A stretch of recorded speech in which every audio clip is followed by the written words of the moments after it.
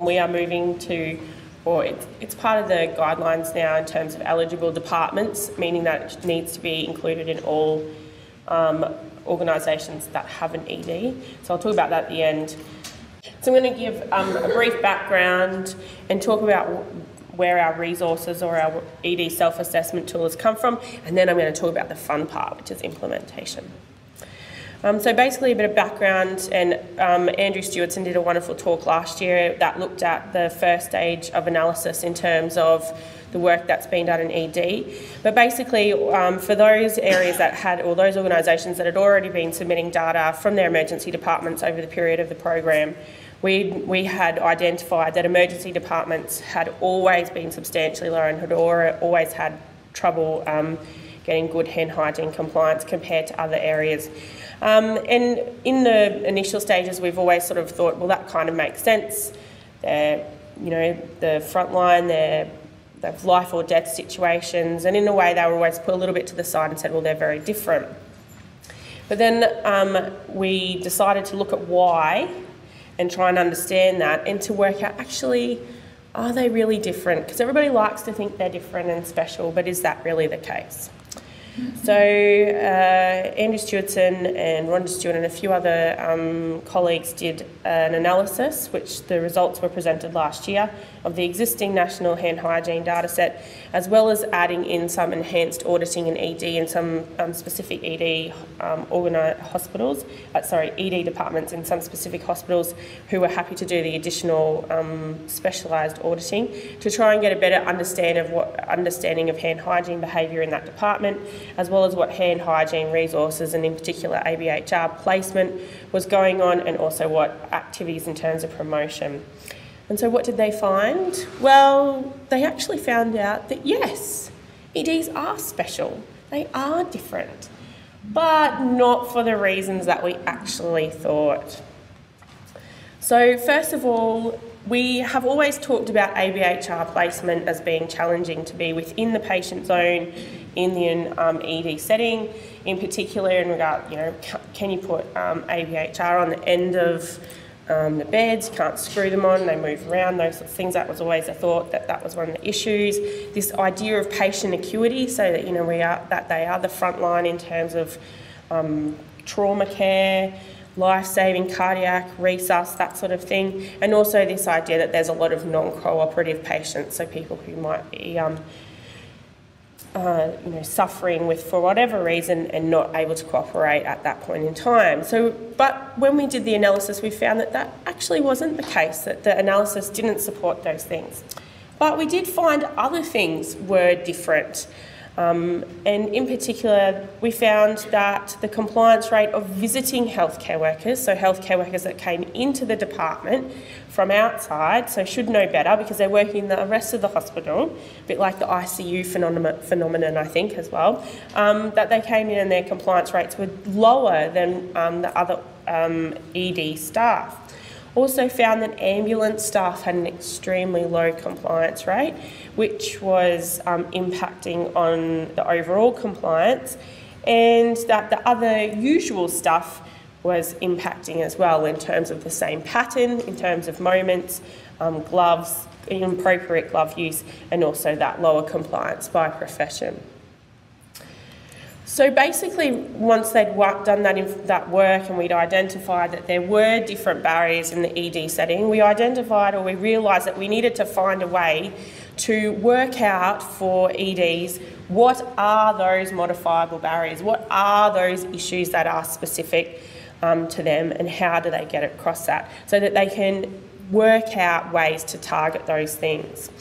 And so in the first instance, this work was aimed firstly to get the involvement of ED professionals, which was very, very important, and also to develop a new resource that would help organisations to do that. And so we worked with the Australasian College for Emergency Medicine and the College of Emergency Nursing, and other people working in this space, as well as representation from the college, Infection Control College, and other ED staff.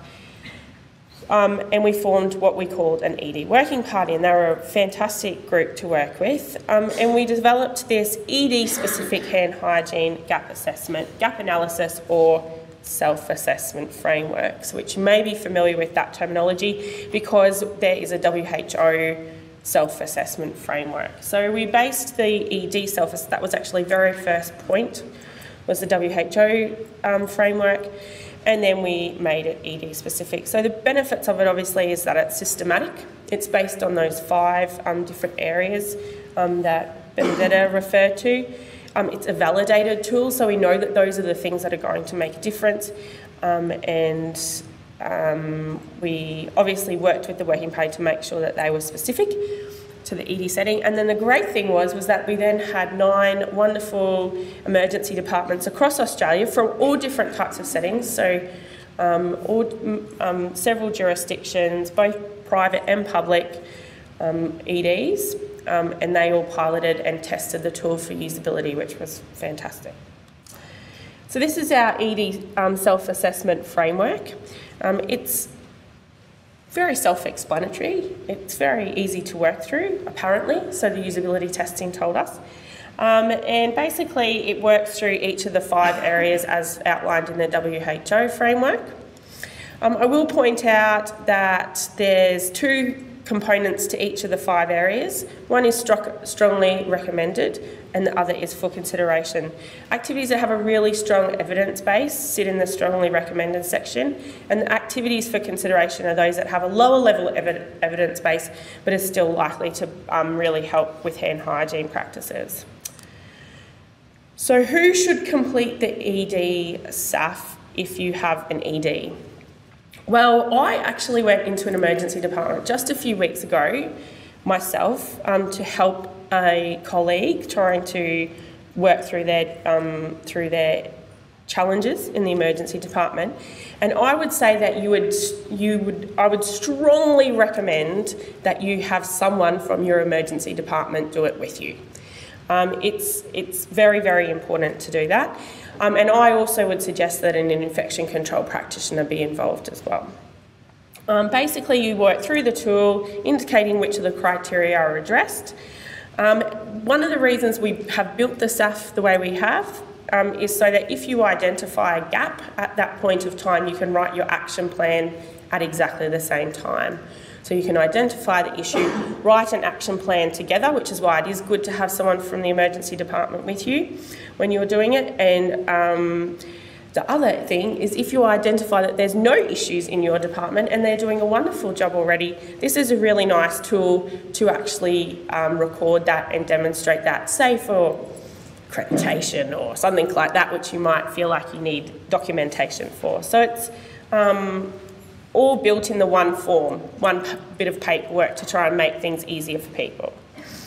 From today, very exciting, you will be able to find it on our website. So it's under our Resources for Healthcare Workers section, under Auditing, and if you scroll down you'll find it about halfway down the page. So moving forward from here, what do we do? So as we said, from July 2017, emergency departments are now part of the eligible departments, which means that they need to be audited in all organisations who have an ED. If you don't have an ED, you don't need to worry. But this does mean that if you are not yet auditing your emergency department and you do have one, you will need to add them to your schedule. So it's part of the validation process that we now make sure that all organisations who have an emergency department have that as an active department. And as Lindsay mentioned, just be aware that this may have an impact on your overall hospital compliance. So if you think, if you've never been into your emergency department or you've never audited in there, you might find it a bit of a shock when you go in and it may have an impact overall. So this might be a really nice place to start if you've not got much going on in there or you're looking to ramp things up because you've identified it as a bit of an issue. The ED SAF would be a really nice tool that you could use to start that process off. Or if you're facing some of the challenges that we've talked about already. Does anyone have any questions? Yep. With the members, yes. Yes. How do I get them feedback? So we actually had, yes, so we actually did have people from I don't know what it's called in Victoria. Ambulance Victoria, because we had people from Queensland Ambulance Service and Ambulance Victoria involved as well, and they are extremely keen to be involved. So I would think that as a department or as a service, you would have a liaison person that you would be able to contact. Do you know better about that? I think you're right. Up until now, we've been focusing on communicating the results within the institution and these outside institutions, and I think the overall rate we're looking at around 5%. 6.1, I think. 5% for ambulance officers. This is seriously bad. We do need a palatable way of telling them that their rates suck, really. But in saying that, I have to tell you, in the emergency department that I've recently been to visit, when I came through and looked through the section where the ambos walked through, there was not a single bottle of alcohol-based hand rub. Not one single one. And if I was an ambulance officer, there's no way I would do my hands either. So there is a system change that needs to be there, and we've also got them coded completely separately now for that purpose. But they're all wearing gloves. Yeah. So, and that's the other thing. There was nowhere for them to put their gloves. So there was no bins, nothing for them to put their gloves into, and no alcohol-based hand rub. So they're like this. Even if they wanted to do it, they couldn't. So I think it's like other elements of the healthcare system, isn't it? Everyone's doing health not because they're lazy or don't care. They do care. We just need to identify the issues that can be fixed and then support them to do it. So you're talking about met calls that happen outside of in ED. Our HHA's recommendations have always been that in that sort of situation you would not audit. If someone's having a met call situation or indeed a code situation, that the best thing you can do is if you're not going to assist, to remove yourself from the situation. We've never ever recommended auditing in those circumstances. And it would be the same in EDs. If you've got someone who's being resuscitated or in a resus room being resuscitated, you would not be auditing in that area. More than actually, you'll hear the numbers in a second, but actually there are some EDs who are doing really well with their percentages. So it's not like they can't do it. So some can and some can't.